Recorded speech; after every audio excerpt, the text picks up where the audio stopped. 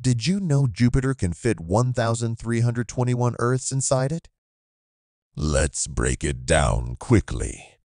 Mercury, the smallest planet, can't even fit one Earth, but it could hold 5 Plutos. Mars? It could fit 2 Mercuries or a bunch of moons inside.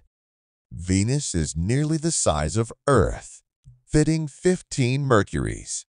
But when we move to the giant's Neptune, fits 57 Earths, Uranus fits 63 Earths, and Saturn? A massive 763 Earths. And then there's Jupiter, the king of planets, fitting 1,321 Earths. Now, the Sun? It can fit over 1.3 million Earths.